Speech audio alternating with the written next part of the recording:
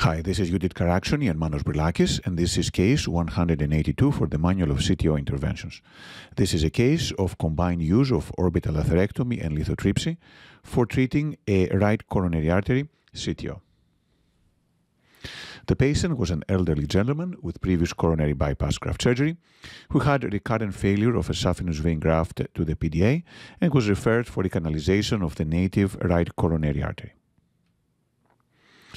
This is the angiography of the native right coronary artery. It is occluded distally, right proximal to a previously placed stent. It does have a clear proximal cap. The length was about 30 millimeters, the length of the stent. There was flow going from the saphenous vein graft to the PDA, and the distal vessel was good, but there was a bifurcation on the distal cap. Our plan was to try with undergrade wiring first. If it didn't work, undergrade dissection re-entry, but re-entering before the bifurcation, and then if that did not work, to go retrograde through the saphenous vein graft. We used a Turnpike with a pilot 200. We did advance the microcatheter very close to the tip of the guide wire, and eventually we were able to advance the wire through the occlusion all the way into the right posterolateral branch. We cannot advance a balloon, but we were able to advance the Turnpike again all the way to the right posterolateral. And then after doing that, we decided to perform atherectomy, and we changed the pilot for a Viper flex tip to do orbital atherectomy. We did multiple runs of orbital atherectomy throughout the right coronary artery, all the way from the proximal to the distal. And then we did have some restoration of undergrade flow all the way to the posterolateral. There was some competitive flow in the PDA from the saphenous vein graft. The saphenous vein graft did have a 90% stenosis at the ostium. We went back to the native right coronary artery and tried to cross with a 2.0 millimeter balloon, but unfortunately we were not able to cross.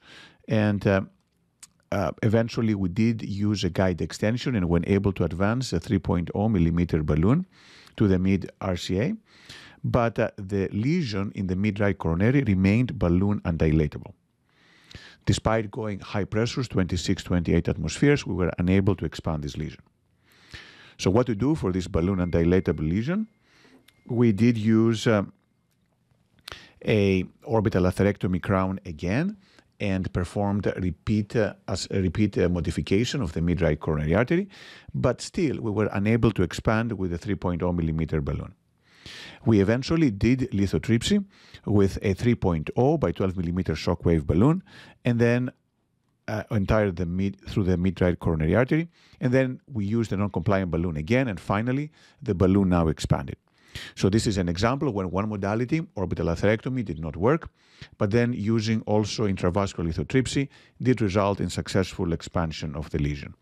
And this was also shown by intravascular ultrasound that showed that the entire lesion, including the mid segment and the proximal segment, were well expanded. We then placed drug-eluting stents all the way from the distal PDA posterolateral bifurcation in the mid RCA, 38 millimeter stents, and then a third one all the way to the right coronary ostium. Those were post-dilated with a 3.5 millimeter NC balloon, and this gave a nice final result with TIMI3 flow in the right coronary artery. We still, however, had some competitive flow from the saphenous vein graft.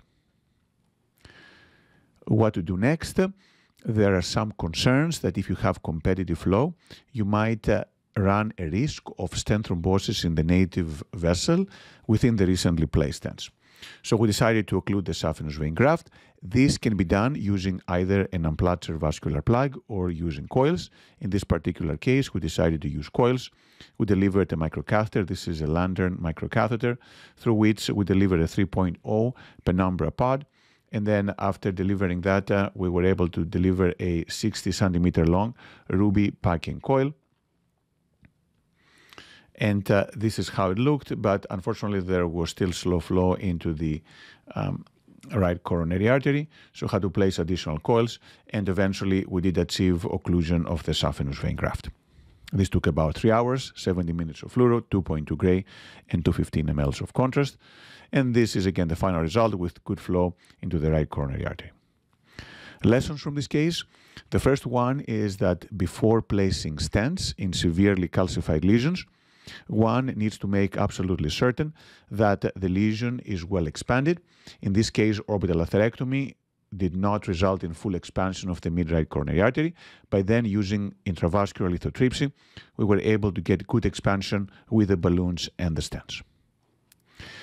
And second, when there is comparative flow through a saphenous vein graft after recanalizing a native coronary CTO, occluding the SVG with coils, as in this case, or with unplugged vascular plugs, might reduce the risk of stent thrombosis in the recently stented vessel. Thank you.